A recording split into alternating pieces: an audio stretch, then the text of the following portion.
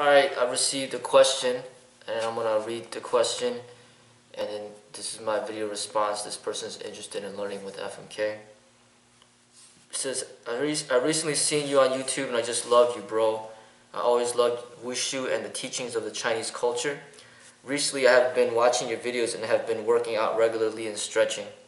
My question is that I'm 30 years of age now. I know I have to humble myself, but is it possible for a man with no knowledge to be profound in Kung Fu? I really want to learn. I'm not acrobatic, but I am flexible like Sammo Hung, if you know who that is. I'm eager and dedicated, and I have principles. Alright, so, I think the motivation is a great thing. Everybody has their unique talents and skills. My vision of what I believe to be the ultimate martial artist or the true martial artist, it's my own vision. But the real Kung Fu is just basically people that work hard, people that are dedicated. Certain people are good at certain things, but everything can be improved. So no matter what fitness level you're at right now, if you work hard, you can improve upon that fitness level. And as far as acrobats is concerned, that's not necessary for the martial arts. That's just more for like show, for flashiness, and that's more like just demonstrating what your body is capable of. But martial arts, to develop yourself to become a deadly weapon, with or without with or without weapons, it's something that almost anybody could perfect, or anybody could improve upon, no matter like where they're at that moment. So basically, people that are small can learn to defend themselves despite that disadvantage of being small. People that are overweight, people that are not in that great of shape, can basically use the martial art training to motivate themselves to get in better fitness, and they will also possess the ability to defend themselves, So no matter what level you're at, you can always improve. So the thing about people being small, like short, for example, they can't grow taller.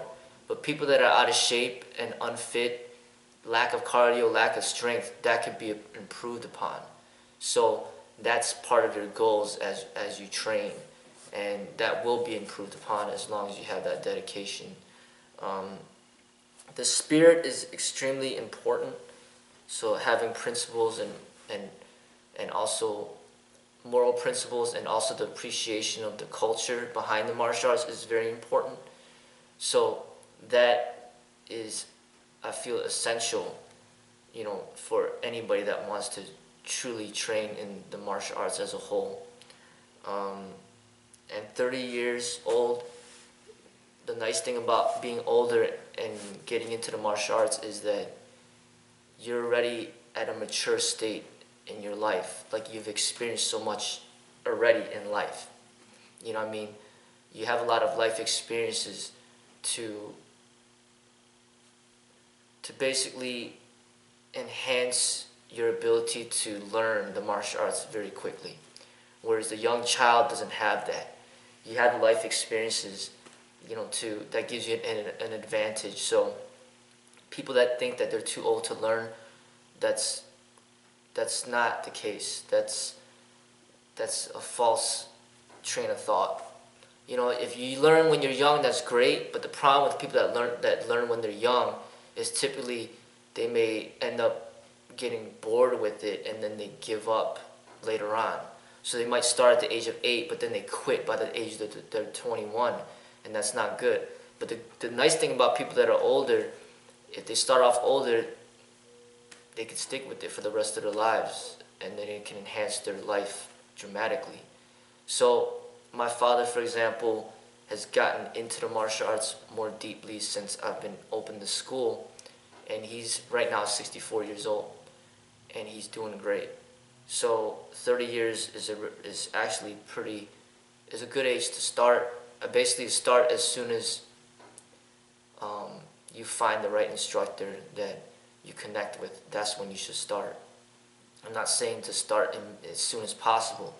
I'm saying to start with the right instructor, because if you start with the wrong instructor, then you may undervalue and underappreciate the martial arts because you're not being taught properly. But if you're being taught properly, you should be able to have an increased appreciation for the martial arts that will keep you motivated to train for the rest of your life. Alright? So you said, this person says that they live in Albany, and I don't know exactly where that's at, but obviously it's not Chicago, and it's probably not close by Chicago at all. So basically the way that we can start training is, I got this online Skype training that's going on, and right now I'm charging a decent rate. It's not too expensive, and you could pay for the whole month, and then you get unlimited training for the whole month, and then there's a schedule that you follow. I got morning classes, I got evening classes. I train 7 days a week. So you just log on to Skype, and then we start training. I accept payment via PayPal. If you don't have any equipment, that's fine. You just follow along, with what we do, even if you don't have the equipment. But as you start training and you get better and you get more interested, then you're gonna probably want to get some equipment to enhance your training experience. The Skype training has been going pretty well, and you're gonna learn a lot of stuff. And if you ever get an opportunity to come visit Chicago, then you could come visit, and then we could train, face to face. But until then, the Skype training would be ideal. For people that can't afford the training, then I do put out videos every single day. You can follow along with the videos.